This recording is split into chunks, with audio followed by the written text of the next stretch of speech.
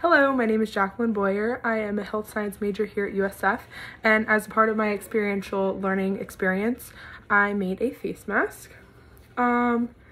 This actually wasn't too difficult. I mean, I have a sewing machine. I didn't get to use it because I haven't really learned how to use it yet, but I did just hand sew.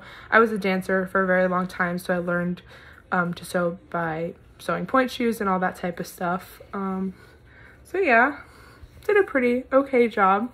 As far as how this relates to social work, when COVID was occurring in the early stages in 2020, it was very hard for social workers to have to work remotely, and some couldn't work remotely and they would have to still go in person for at-home visits. And I read in one of our modules how it was really hard for them to have PPE, and it's really cool that you're able to make this by yourself. I mean, I don't know how far in terms of an N95 this would compare, but still protecting yourself is important.